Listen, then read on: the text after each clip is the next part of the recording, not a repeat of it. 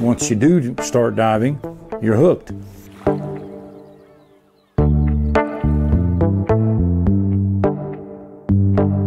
Well, I was very active in athletics from high school through college. I rode crew in college, which is a big push on your ankles because your feet are tied down and you push a big oar. And it just, over decades of riding on a boat every day in rocking weather, it just got sore and sore, and it built up bone spurs to the point I had looked like an orange on the outside of my right ankle.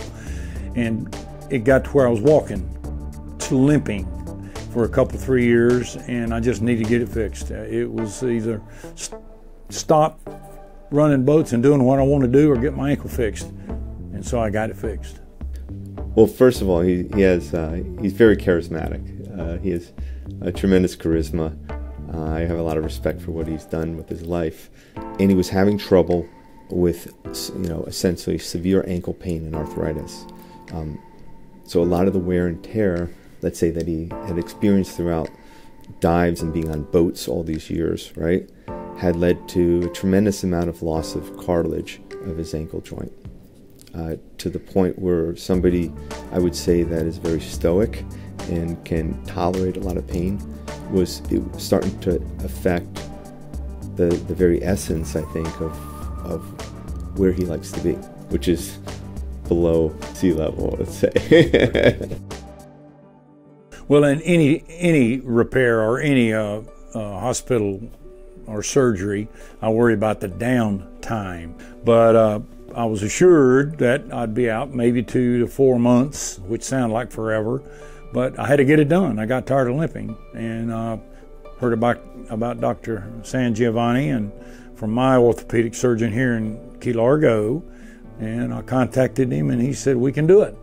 With Captain Slate, we're talking about a very active individual, and part of that activity, like I said, involves motion and mobility of his ankle joint. And although there were options, I felt that doing a total ankle joint replacement, what's called a total ankle arthroplasty, was going to be the best option for him in terms of keeping the mobility and addressing the pain that he was having. So what we're doing is we're actually replacing the surfaces that actually meet. So it's not replacing the whole bone, right? So we're replacing just the joint surfaces. So very similar to a knee replacement, you have something where it's metal and then a plastic metal. So the tibia and the talus, which are the main surfaces where the cartilage used to be, these are where we actually make our cuts. And these cuts, once again, are based on his CAT scan, and also it gives us a model, let's say, of how we're supposed to make these cuts. Captain Slate is doing great. I mean, he came in now, I think, over the 2-year mark.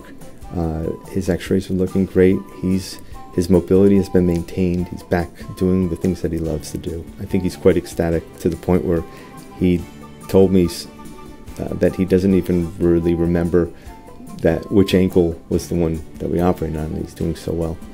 Dr. San Giovanni, thanks for repairing my right ankle. And I wrote him a little note on one of my pictures. Thank you for repairing my right flipper.